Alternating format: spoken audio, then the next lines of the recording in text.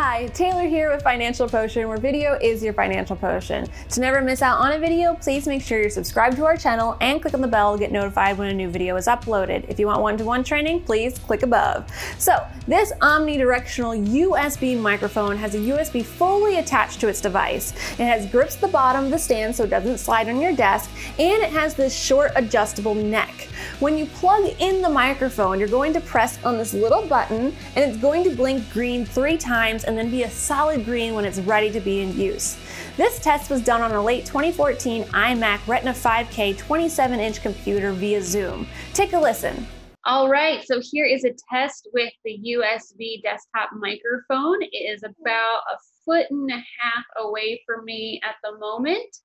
Now we are about a foot away from it. So here's a test with it a foot away. James is so cute, so I'm trying to get him more in the picture here.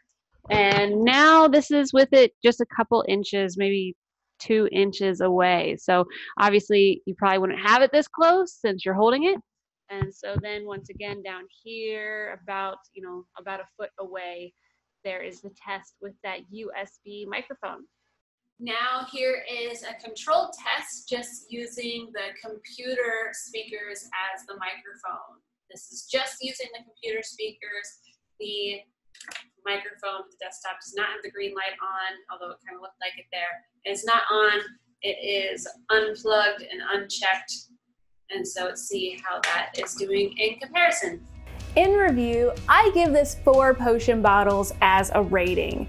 It's easy to set up and it does give you a higher quality audio and more bass. However, it's missing that extra potion bottle because I really didn't see that much of a difference than just using your normal computer speakers.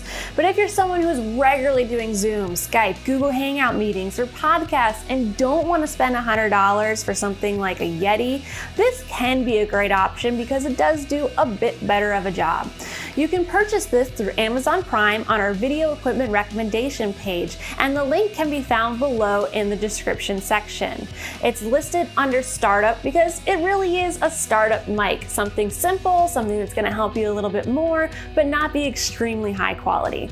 If you have any questions, please leave them in the comments below, and until next time, stay engaging.